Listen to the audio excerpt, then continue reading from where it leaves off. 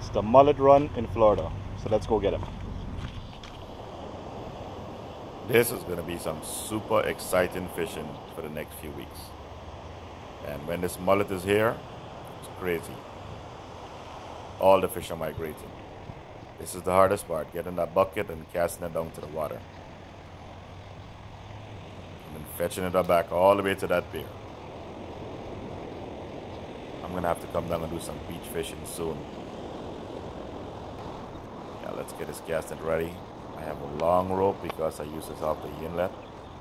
But you don't need such a long rope for these on casting on the beach.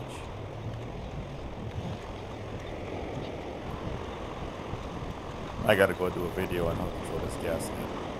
Very simple.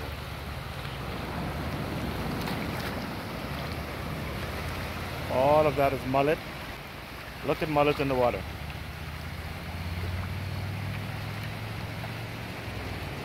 Ooh, look at how many over here. Hey, drop me a comment if you want to see some beach fishing. This fall will be very good.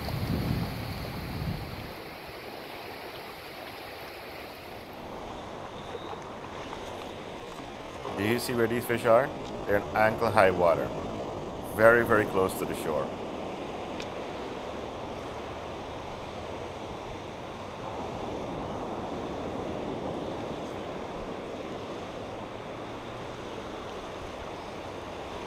Oh man, this is about 50 to 60 of them in here.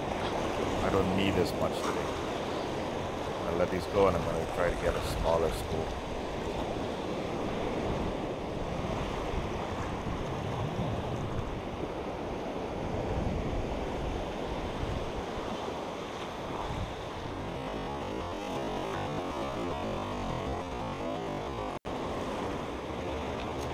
Look at hundreds of them jumping behind the net.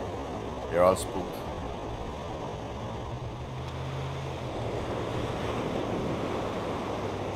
This feel less. Probably about, maybe just about 20, 25 of them. Just, you know, sometimes you're in the pier and, you know, your friends and other fishermen need a few, so I'm just fishing for about 2 hours today. Alright, I'm going to take what I need and I'm going to throw the rest back.